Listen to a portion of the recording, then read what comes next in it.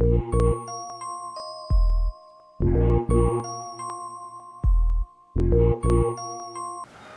some of y'all are thinking, now that we know all this about lines, what are we going to use them for? One such practical application, other than the word problems in those sections, is systems of equations. These are two different things happening at the same time. This is thing one and this is thing two, and that's the relationship between the intergoings of thing one and thing two. Yeah. Well, why don't I label it thing one and thing two? Oh man, should I go through a Dr. Seuss thing? If this is thing one and that thing two, what we want to do is maybe we want to graph these guys. Why? Because we're looking for a solution to a system. A solution to a system is a point, and that's in the next set. What I want to do is I want to graph these two. What are you looking at? You're looking at these guys being, oh, nasty. On this top one, graphing equation one, I'm looking at that thing, and it seems to lend itself to using x and y intercepts. 1, 2, 3, 4, 5. 1, 2, 3, 4, 5. When I'm graphing thing one, 1, 2, 3, 4, 5. 1, 2, 3, 4, 5. Graphing thing one, if I let x be 0, then y is going to be 2. You see how I did that? It's in a nice form where the variables are where the constant is a multiple of the two variables. So if I let x be 0, then y is 2. When x is 0, y is 2. I'm going to put a nice blue dot there. Sure. I'm graphing thing 1. Now if I let y be 0, apparently x is 4. If I let y be 0, x is 4. Sure. And if I connect those dots, la la la la, ha ha, get you that nice line. I'll call it L1.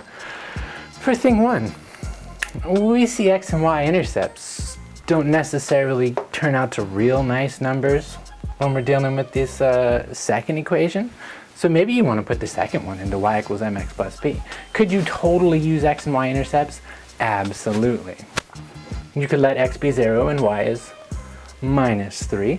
You could let y be 0 and then x is 3/2. Ooh, I have no problems with those 2 points. Oh, but why not? Let's just get a little exercise. Let's look at thing 2. Thing 2. And we intend to put it in y equals mx plus b. So then 2x minus y is 3. I want to solve for y, right? Sure. So I'm going to add y to both sides. 2x is 3 plus y.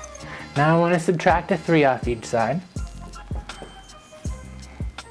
2x minus 3. Now I want to get it in familiar form, so I'm going to put my y on this side and my x's and constants on the other, using my reflective property. 2x minus 3.